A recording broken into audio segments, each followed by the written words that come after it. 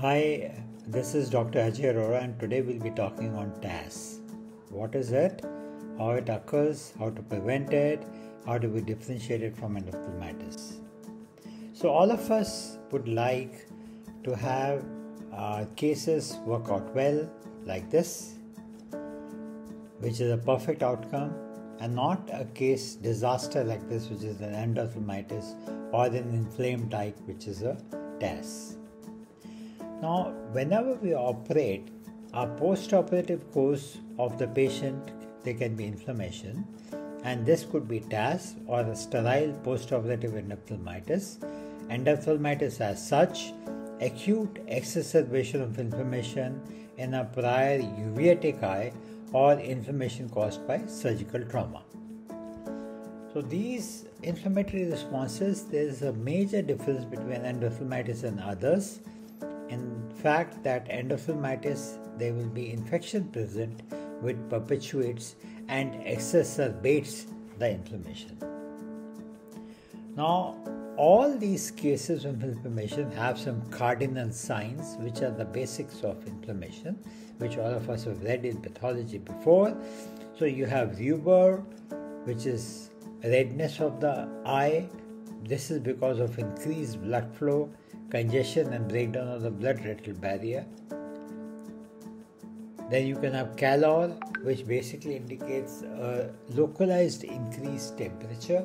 Tumor is accumulation of fluid, so you can have corneal edema, you can have vitreous exudation, or you can have a retinal or a macular edema and a lid edema. Dolor is because of stimulation of the nerve endings, that is pain, and functional is loss of function, that is usually there is loss of visual function or presence of floaters.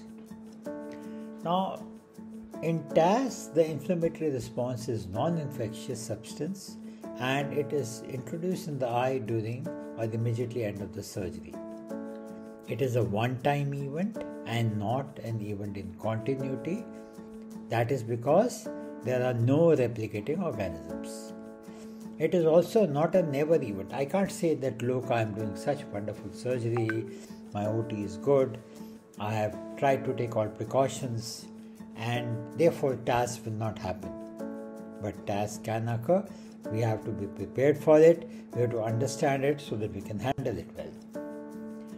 Now, TASS could be because of heat-stable bacterial endotoxins, reusable devices. It could be phacotips, sleeve, eye probes, Simcoe cannula, iris hooks, or various rings.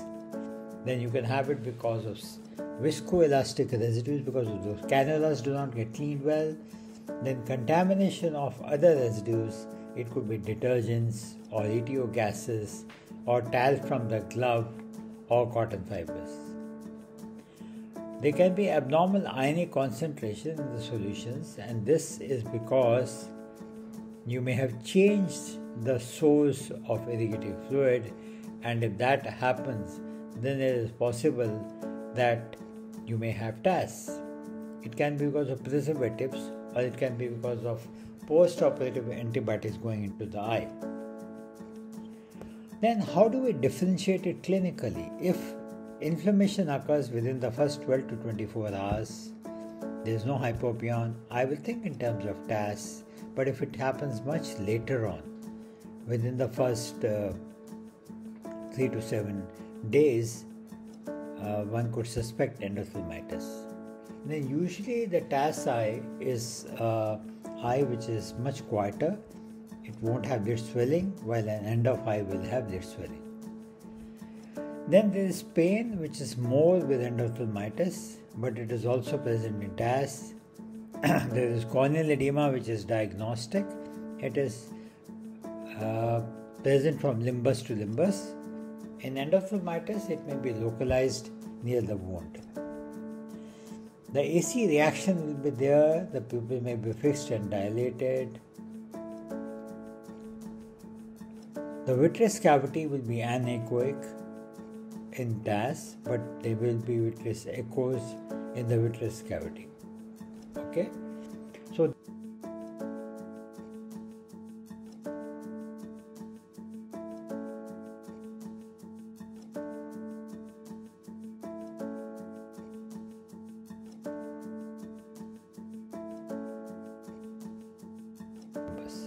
The patient was treated with steroids alone, which was intensive treatment, and you can see within 2 weeks the patient responded well.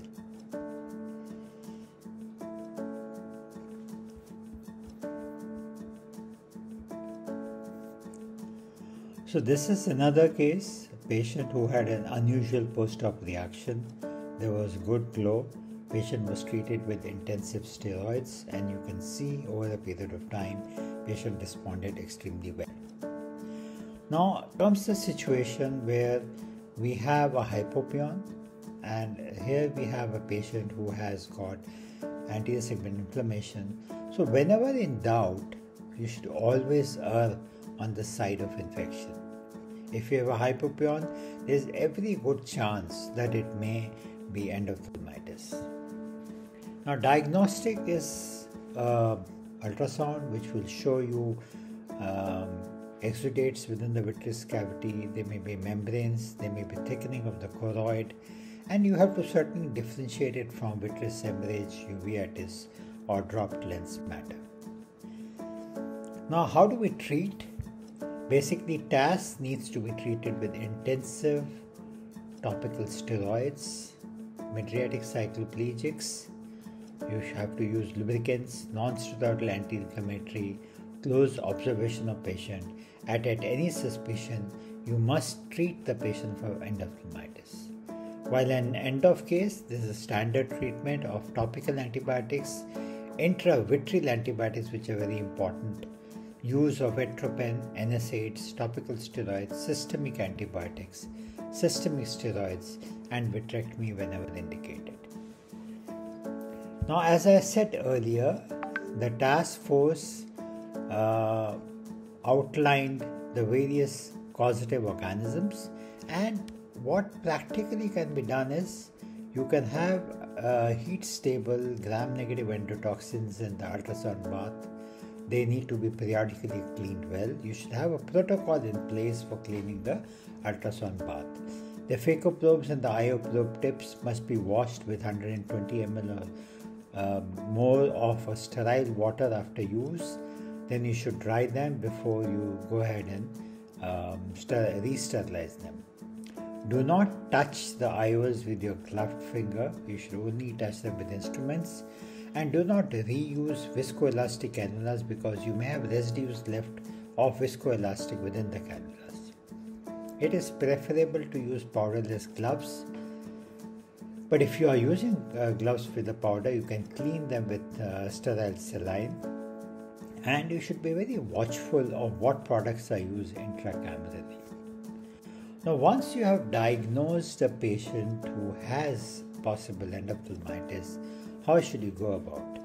One is to directly refer to your retina colleague, but then you have alternatives that you can collect the sample yourself, and you should learn how to do that. The sample could be aqueous or vitreous. Transport it correctly, you should know that, and then subject it to a gram stain, KOH stain, bacterial and fungal culture, and maybe PCR analysis. Now, the samples from the vitreous can be taken by a 26 gauge needle. It can also be taken by a scalp vein, but here the material that comes into the tubing can be then sent for culture and sensitivity. During surgery, they are taken by a syringe which is attached to one of the ports of the vitrector where the suction tubing is, so that initially the suction is made by the syringe so that you can collect the sample. Now, once you got the sample, the simplest way is to turn the tip of the needle, put it in the ETO bag, and that can be sent to the lab as soon as possible. Or if you have an option, you could inoculate onto the culture plates at the site of collection, which of course is the best way to do it. What do you need for processing a sample? You need 2 slides, grams and KOH. You need 3 solid media, which could be blood agar, chocolate agar, or Severos dextrose agar, 2 liquid media, and then, so this is just a representation of what all you need.